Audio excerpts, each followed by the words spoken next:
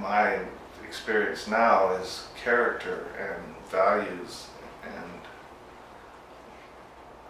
peace of mind. That's what makes life worth living for me. All those material things and fame and fortune and all that stuff, I used to think, or achieving anything, getting recognition, all that stuff, and that was what I thought that I wanted, and that's what I thought everyone wanted and was the best thing. But now I find reality is the inward things are the best. My ex-girlfriend said, you're going to end up, if you don't be careful, you're going to end up with a backpack and walking down the street with the shelter people. And that's exactly what happened.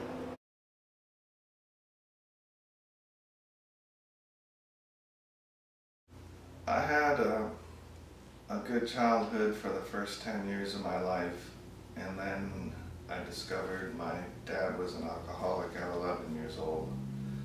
And from then on it was very tough.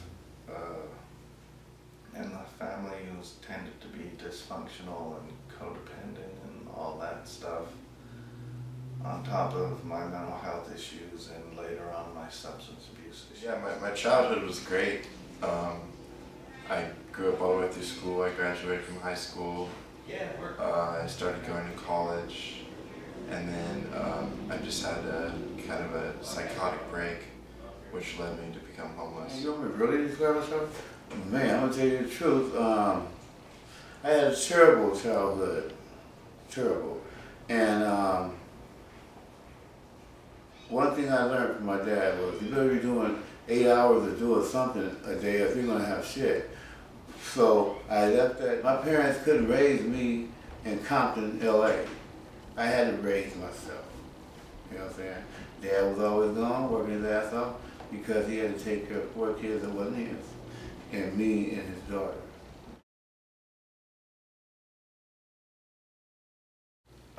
Well, I used alcohol and crack and marijuana.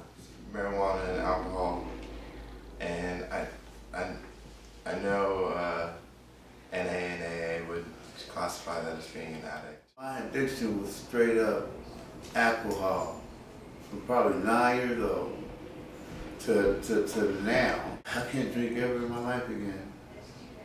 Drinking's got to be out, or I'm gonna die. Drinking overpowered the cocaine and rock cocaine, you know, I got into.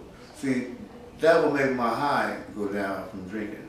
So I didn't really mess with it. I like getting drunk, you know what I'm saying? Fall down drunk, blackouts. Well, I've been clean for 9 months. 4 was in jail. But yeah, I got here, man, I mean, I didn't know who I was. I mean, the girls and everybody at home, all of them loved me. My 3 girls loved me. My daughter, her mom, and my ex-old lady and her daughter. They wanted me to go find yourself, man.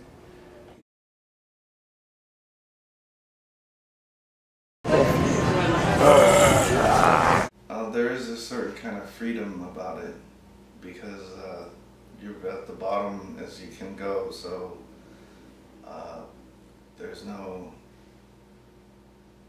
it's almost like you don't have to follow any rules. Spiritual sensation from being homeless.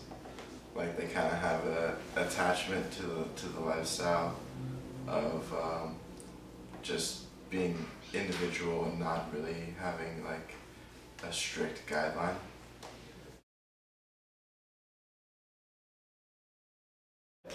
The type of homeless that we see are 2 types. They're your typical black and white considered homelessness, where they live in a car, they live in a park, they live in a train station, they live at churches, they live in abandoned buildings. Some of them even live in hospitals. The other type of homelessness that I see are the ones that are transitioned. It's a hybrid between literally living on the streets and couch surfing at someone's house. I've met people that they get laid off and they're homeless and they're perfectly functional people. I've met people that were just plain dysfunctional, couldn't carry a sentence, but they're living on the streets somehow and getting food and stuff. You know, when you think of homeless, you think of the people that live underneath the freeway, or you live like on a park bench, or they live at a bus stop. That's not really it. That's just some homeless, and I would consider those extreme because they haven't had time. They haven't had time to take a shower in a week or maybe longer. There's no food. They're eating what they get every day, leftovers from people leaving dining rooms or restaurants. And you have those families that are just above that have clean clothes, and they go to the laundromat, they wash themselves, and they look presentable. And those are the ones that you would literally just see at a supermarket. You wouldn't even think that they're homeless or they're living out of a van. That's a great question, because the economic recession has had a tremendous impact in the school district's homeless population, by far. That is, without a doubt, there's data to prove that. Because of the crisis, a lot of families have lost their homes because of foreclosures, and a lot of evictions have happened as well too. And the reason is that when you have a recession, and granted, some of these families, the parents of the homeless kids in our district, they work in construction, they can do blue-collar work, some of them work in white-collar work, but for the most part, they work in construction. Because of the housing crisis, they don't build homes anymore. They're not remodeling homes anymore. So guess what? You don't have a contract anymore. You're not a plumber anymore, you're not an electrician anymore, you're not a painter anymore. And so what it means is that you don't have jobs. When you don't have jobs, you don't have the money to sustain a family in the city of San Francisco. And San Francisco is a very expensive town to maintain a household. And that has a direct effect on our homeless population. We've increased our population total easily 10% since last year. And I'm just throwing the numbers out there. One thing that's changed is a lot of the people who are on the streets are more educated and really want jobs, but they just can't get them. I think that a big thing that hinders us advancing in helping the homeless population is the fact that everyone kind of has less now. So like, even we're seeing a huge decrease in charitable donations. Places that typically are able to give money to help people get on their feet to begin with are just not having the funding. Time, just giving your time. Find a place that you believe in that's really doing the good that you want to see in the world, and give your time. I mean, of course places need money and donations and things like that, but not everyone has that to give.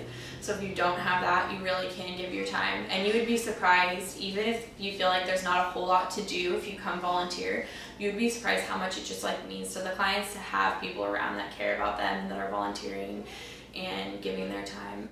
When I'm thinking of how to help the homeless, a lot of people kind of see the people like off to the sides of the streets panhandling and things like that. And actually, especially in this area, there are a lot of places that those people could get services. So if they're actually panhandling for food and things like that, they're probably not, because they can just go get it easier somewhere else. So taking the money that you would normally give to those people and contributing it to an organization that really can make the best use of it, because we can feed and have a client.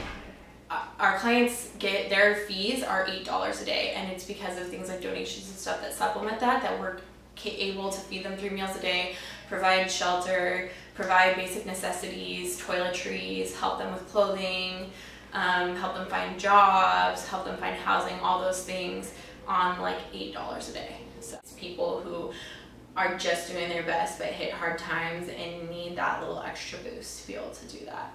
But I think that completely eradicating it, probably not, but I do think that we certainly have the ability to get the numbers of homeless people way down. What I want the world to know is that it could happen to anybody. And it's not